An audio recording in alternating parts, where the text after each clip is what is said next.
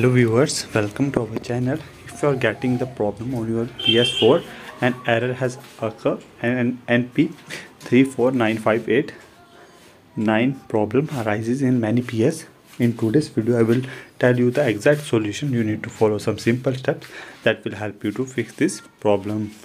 So let's start this video. So there are numerous ways you can try to fix this problem. I will tell you one by one that have worked for me, and you can also try to fix that problem. So it's a temporary issue, and what happened, I just unplug and replug after wait of half an hour and my problem got resolved. But this will not work for everyone. You can try that. You can unplug and then try to re-plug again after a while, and it will help you to fix the problem.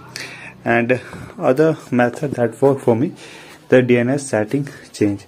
I have changed my DNS settings.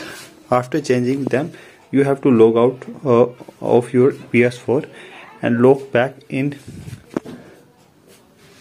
When you are waiting for half an hour or more time, then you need to log in again on your account, and it will help you to fix the problem.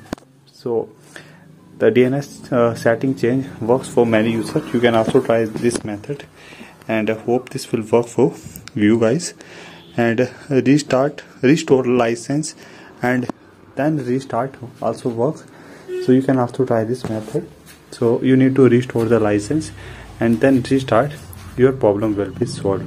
So I hope you will try this method, and if you have facing problem, you can simply tell us in the comment section. I will reply your each and every query. Keep supporting our channel. See Road to Infinity for more and more informative content.